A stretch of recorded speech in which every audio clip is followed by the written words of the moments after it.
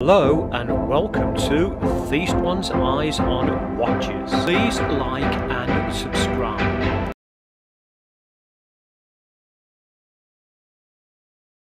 As I had never used Temu before, I thought it was a bit of a gamble. So I had to decide how much I was willing to spend and possibly lose. So I decided on a maximum of £40, and that's exactly what I spent. I placed my watch order on the 6th of August and it was actually delivered by the 12th of August, so it only took 6 days to arrive. You can also see from the screenshot that if it was delivered after the 16th of August, I would actually get a £5 credit within 48 hours.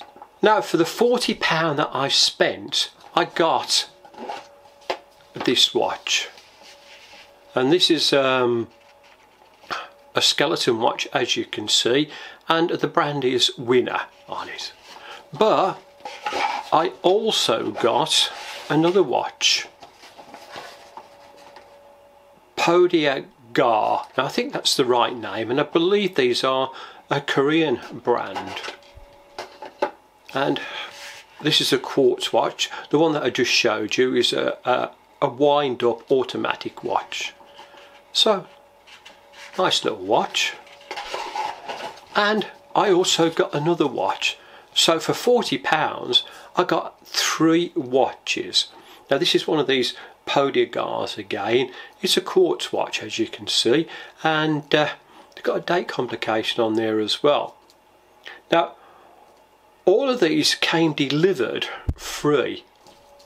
So Temu has lived up to its reputation, and I've got a few interesting little bargains here as well. Now I will be doing a review of each one of these watches, so keep your eyes open for that.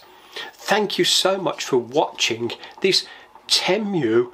Is it a scam or is it legit? Well, in my view, it's definitely legit.